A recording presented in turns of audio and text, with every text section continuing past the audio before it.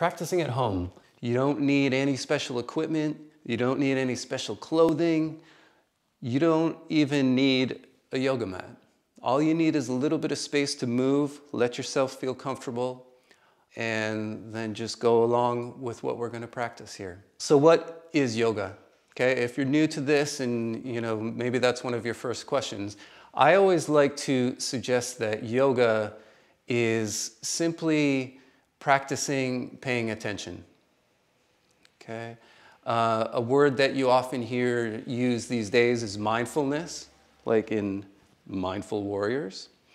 Okay, and what that's suggesting is that we're just trying as best we can to just pay attention to exactly what we're doing in this present moment.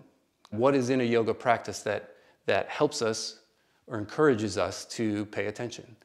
And most people have the idea that yoga